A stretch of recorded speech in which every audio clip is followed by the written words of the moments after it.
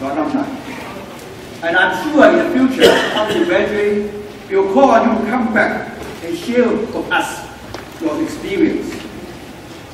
And now let me introduce our speaker. Tom Rolander is a 1976 graduate of the MSPE program. He is now the Chief Technology Officer and co-founder of CrossGroup, a global health marketplace. This is the fifth software company, not the first, it's the fifth one, and the fifth one. And Rolander has launched the fifth company, and his passion for innovation remains as fresh today as when he was a UW student. Rolander's inspiration for CrossGroup came from his father's Alzheimer's disease diagnosis in 2005. That was devastating news for him, but he struggled to find a way to use his engineering background and ingenuity and innovation to help shoulder some of his father's additional caretaking responsibilities. His efforts created a tool for a secure desktop sharing software. It is now available in 21 languages and used by individuals and businesses in more than 190 countries for technical support, training, and collaboration. During graduate school, Rolander held a paid internship at Google, where he gained practical experience, access to labs, equipment, and tuition support. Tom's previous ventures have included serving as Director of Research and Development at Nobel, the CTO of PTSoft, and the Vice President of Engineering and Research and Development at Critical Research. Rolander is not only an engineer and a scientist, he also is an athlete. He hampers the intensity of his work life with equally ambitious athletic pursuits as an avid sailor, a pilot, a cyclist, and runner. And he has completed more than 100 marathons. Anybody here has run more than 100 marathons? Okay, so the most recent one being the Big Sur Marathon, the Kodiak Marathon, and first of the Sun Park Marathon, all within the past 2 months. So please help me welcome Tom Rolander.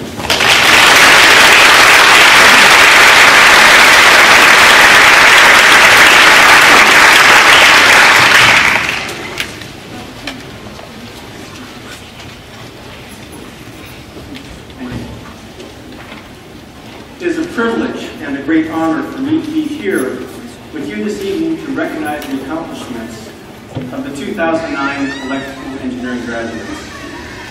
As a long-distance runner, I am proud of my slow heartbeat and low blood pressure. However, I'll have to admit that when the department chair, Lung Sang, contacted me and asked me to give this commencement address, my biometrics went through the ceiling. I'm driven to be successful, both in my work and my recreation. When approaching the task of giving this commencement address, I actually Googled the subject of giving a good speech. I learned that the secret of a good speech is to have a good beginning and a good ending, then having the two as close together as possible. Excellent advice which I will endeavor to take from George Burns. 33 years ago, in 1976, I was sitting in your seats, graduating with an MS in electrical engineering. Based upon my experience, I can tell you that you are well prepared for successful careers. Chances are extremely high that one of you graduates sitting here this evening will return to the UW, as I have 33 years later, to give the commencement address in the year 2042. Just try to imagine the advances in technology between now and 2042. While it is impossible to predict where we will be in 33 years, there is one thing that I know for certain. Electrical engineers will have a role in every emerging technology. Let me put this time frame in perspective by highlighting just a few of the technologies which have emerged over the past 33 years. Personal computers, magnetic resonance imaging, cell phones, the internet, and the World Wide Web. In the case of supercomputers, the processing power has increased by over 1 billion times during my career. That's 9 orders of magnitude. While writing this commencement address, I had an ideal opportunity to learn about some of the current research in electrical engineering at the University of Washington. I was delighted to get a glimpse of some of the innovations students and faculty are working on right now. In the next 33 years, we're certain to see further development of synthetic biology in the modeling and building of genetic circuits, emerging technology of self-assembly, and vastly improved mobile telecommunications that allow real-time two-way video conversations. All of this technology requires the excitement and passion of an entrepreneur. All of you graduates here are potential entrepreneurs. There's a lot of different definitions for entrepreneur. The one that I like best is entrepreneur is a term applied to the type of personality who is willing to take upon herself or himself a new venture or enterprise and accepts full responsibility for the outcome. Whatever you choose to do now upon graduation will be a new venture. And in order to be successful at whatever you choose, you will need to take full responsibility for it. From my experience, I believe that the major components of having a successful and satisfying career as an engineer and entrepreneur are curiosity, inventiveness, and passion. Let's look briefly at each of these. Curiosity plays a vital role in the development of new technology. Being curious is really to ask questions: how, where, what, when, and why. Answering these questions gives us understanding about how something works. And sometimes curiosity also plays a role in understanding why things don't work. You can encourage your curiosity by trying new things. You graduates should be used to change. You've had classes which change practically every quarter, introducing you to new subjects and new challenges. While there is comfort to be found in familiarity, it will not encourage curiosity, and that is essential for an entrepreneur. I urge you to look for change and then embrace it. Let me give you the best excuse you will ever have to buy new toys. I have found that new toys are a great way to encourage curiosity. This is a lesson I learned from my best friend and mentor, Gary Kildall, a fellow graduate of the University of Washington and the author of the CPM operating system. Gary always bought the newest toys immediately when they hit the stores.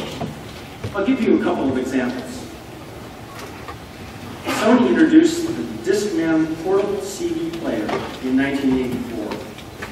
Gary and I were extremely curious about CD technology and the potential to reliably store large amounts of digital data on a read-only media. This toy spawned our second startup company, Knowledge Set, where we developed and marketed the first commercially available encyclopedia on CD-ROM. In 1994, I led the memorial service for Gary. I had one prop I brought with me when I gave that eulogy. It was the first issue of Byte magazine in September of 1975, which carried the headline, "Computers, the world's greatest toy." In 1975, personal computers were regarded merely as toys. Consider for a moment how important it was for us early pioneers to buy and experiment with that new toy. So, my advice to you graduates is buy new toys. some of the credit when a new generation of toys inspires your curiosity and your next invention. This leads me to inventiveness. The next step after your curiosity has led you to a problem is inventiveness, finding a solution. And the secret to inventiveness is persistence. Don't be afraid to make mistakes, lots of them. In fact, those who are afraid of making mistakes seldom make anything else. To be inventive, you should be constantly measuring outcomes, adjusting and improving. The important thing is what you learn at each step, that you progressed. It doesn't matter how many readjustments need to be made. These are not failures, simply improvements on the final product. Gary Kildall, whom I mentioned a moment ago, is featured in a book called They Made America by Harold Evans. Actually, I have a purple and gold for the evening. Evans was editor of the London Times and president of Random House Publishing. And this is arguably the best book written about inventors in the United States. There is a chapter on Gary entitled, Gary Kildall, He Saw the Future and Made It Work. He was the true founder of the personal computer revolution and the father of PC software. Not only does this book tell the true story of how Gary founded the personal computer technology we all rely upon today, but it also includes a chapter entitled 10 Lessons, What Can Be Learned from History's Innovators. A few of my favorite lessons from famous inventors include, make no assumptions. Nothing works the first time. New ideas disturb, and success is risky. If there is any one single message which I would like to convey to you in my address this evening, it is to be passionate. Be passionate about your work.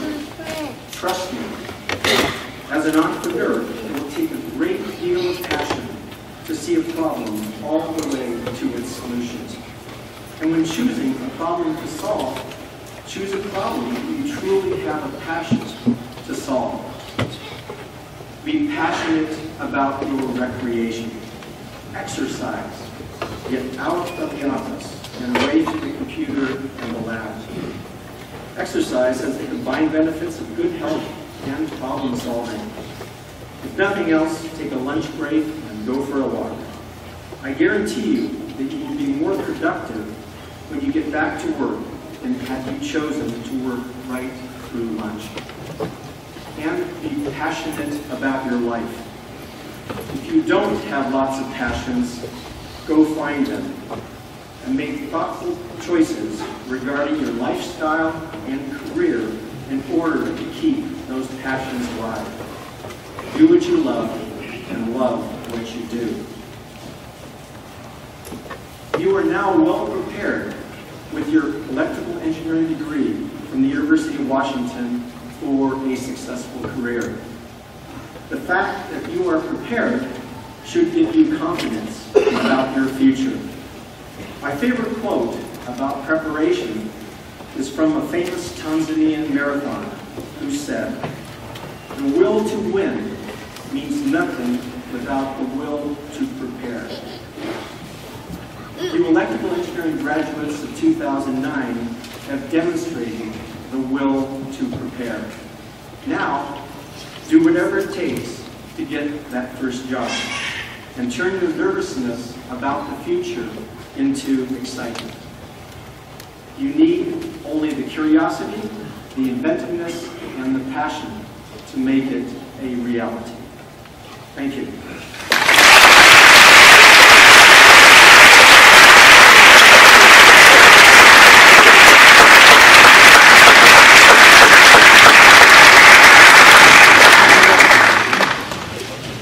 Thank you, Tom, for your very insightful speech. As a token of our appreciation, we would like to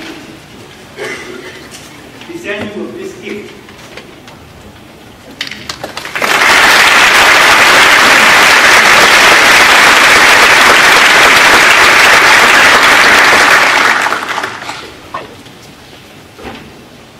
We now move on to the presentation.